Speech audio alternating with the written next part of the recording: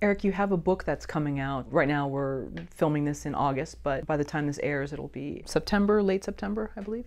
And your book is called The Idea, The 7 Elements of a Viable Story for Screen, Stage, or Fiction.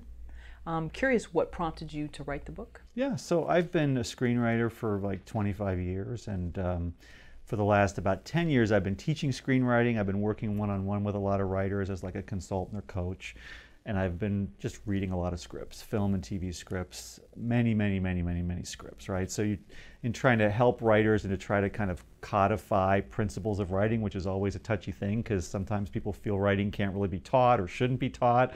I've really tried to figure out what are the things that one really needs in a story idea, because people don't necessarily seem to know when they're writing, but when someone reads someone's script, they often are having negative reactions. And what are the reasons for those reactions? I really made it my business to figure out like what are the sort of essential things that people are reacting to, not only when they read a script, but when they even hear the idea for a script. Because the reason the book's called The Idea is that I've really come to believe that the most important part of the process most writers bypass too quickly, which is selecting the idea and understanding what makes a viable idea. That is so important to the eventual success of any project. And I mean, that might seem obvious, but the average writer, myself included, tends to want to get to writing. They tend to want to just start structuring, outlining, and writing the script. So you pick an idea. You often don't vet the idea with professionals or friends or anyone. You just kind of like, I sort of like this idea. I think I'm going to write this. And then you go about writing it. Whereas in the industry, if you have a manager or an agent, what I've learned is they'll want you to run your ideas past them before you even start one. They don't want you to spend your time and energy on something that they don't think is viable in the marketplace to begin with. So if you're trying to write for that marketplace, if you're trying to get or maintain a manager and an agent and move forward, in like the Hollywood marketplace, what's going to happen to you is your representatives are going to shoot down a lot of your ideas, which has happened to me. And they're going to really stop you at the idea stage and want to hear the log line or the basic premise or pitch. So I, as a writer, having agents, had to live that lifestyle of I got to impress my agents first, right? Once I'm lucky enough to have one. As someone reading people's scripts as a kind of consultant or teacher, I now realize what my agents were thinking, because most of the things people bring to me, finished scripts, most of the notes that I have on their scripts are notes I would have had on the basic idea if they had just brought it to me when it was a log line or a 30-second pitch or a one-page synopsis, the kind of thing you'd put in a query. But most writers don't kind of realize that because they haven't vetted the idea with anyone. So I've been blogging for 5 to 10 years now, little tips and things, the little pieces of wisdom that I feel I've come up with having read all these scripts and seen the kind of things that I see writers doing. And the blog eventually led to the idea to do a book. And the book is about, let's focus on the idea. What makes a viable idea? It's not a book about the whole process of screenwriting. It's not about story structure per se. It's not about writing scenes. It's not about navigating the business, although all those things are touched on. It is exclusively about what makes a viable idea. And let's slow down, writers, and really work on getting the idea right before we write the script or even outline the script. So what makes a viable idea? So I came up with this little acronym of the word problem, because I feel that every story is really about a problem.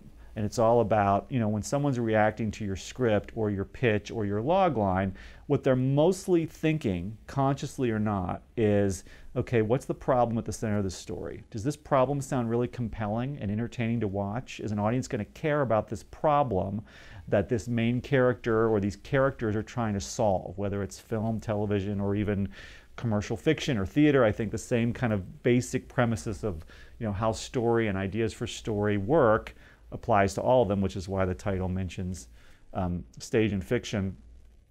They're looking at what the problem is. What's the nature of the problem, or what's the nature of the goal for the main character, right?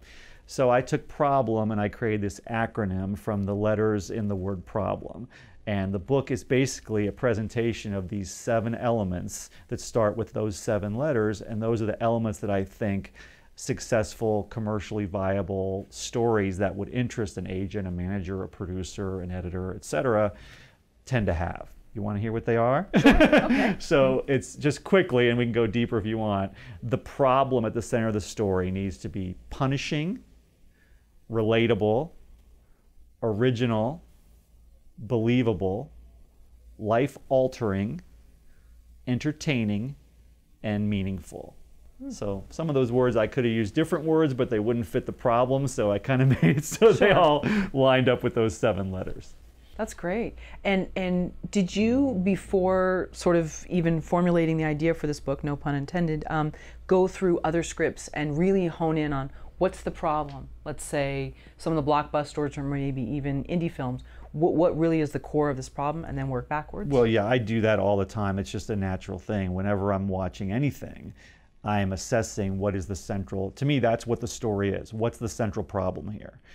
We could talk examples if you want, but pretty much any genre, it's about characters who are kind of punished usually as they're trying to resolve some situation.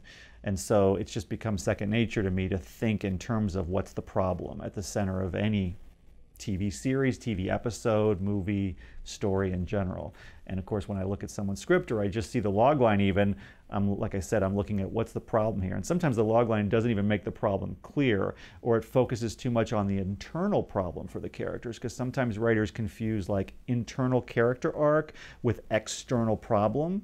And great stories generally have both, but the external problem is kind of the part that people really want to know about when they are assessing your idea. It's like the external problem has to be really solid. The internal arc is a little more optional, but you've got to have that big external problem typically in a commercial type project. And so that's what I'm talking about more than the internal, what the character needs to learn and how they need to grow stuff, which is the arc or the theme or the flaw, you know, that kind of stuff. Sometimes we writers tend to focus a lot on that and make that drive all of our efforts. And what I've learned is it tends to be better to let that stuff stay a little flexible until you've gotten the sort of external problem worked out and even kind of structured out a bit, because sometimes your sense of what the theme is or what the character's growth should be will change and shift once you've really explored the external problem, the external challenge that they're, you know, every scene is typically about them grappling with and trying to resolve. Well, I love that you've chosen the word punishing, whether it was just a coincidence because it starts with P, but because you're putting yourself in the protagonist's shoes, and it seems like if you're looking through life through the lens of that character, that it is a punishment.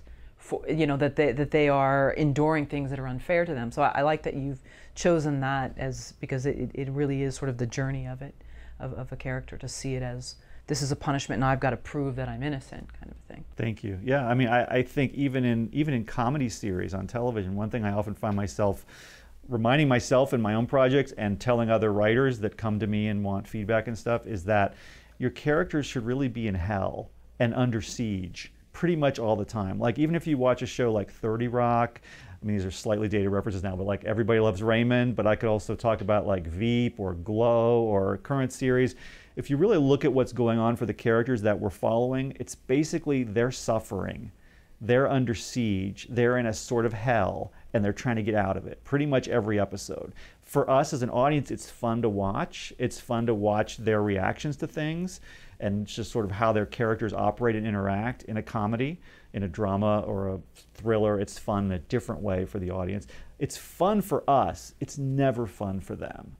You know, even in the, you know, the Save the Cat book, the Blake Snyder book, he talks about the fun and games section, which is the first half of Act 2 in a screenplay in his world, and I think he makes some great points. But the fun and games section, even in that section of the movie, which he calls fun and games, I'm often telling people, I don't think your characters should so much be having fun or enjoying the situation. Your characters are kind of under siege. Even in the first half of Act 2, they're kind of struggling, suffering, being punished by the situation they're in, the upside-down world they find themselves in, the problem or goal that they're trying to resolve, which they're an underdog and they're overmatched and the world is not giving them what they want. That's pretty much every story, in my view, in every genre. So it's interesting how often writers tend to write scenes of characters kind of getting along and kind of having victories, And I usually say that, in a story, the victories generally only come at the very end. If they come anywhere other than the very end, they're usually very short-lived and often overshadowed by the bigger problem that still demands resolution. Because what keeps the drama or the comedy moving is that sense of there's a problem, I'm trying to solve this problem. There's this goal, I'm trying to reach this goal. Problem and goal are kind of two sides of the same thing. Some stories, the goal is just to solve the problem.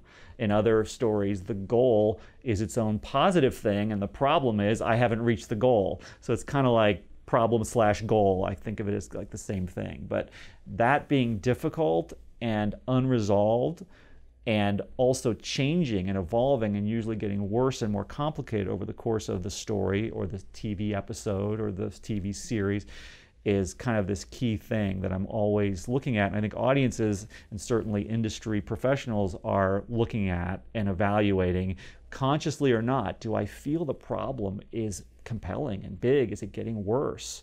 Are the characters struggling? Is it changing and evolving, but generally in a direction of worse and more difficult, until the kind of final battle at the end where the resolution finally happens.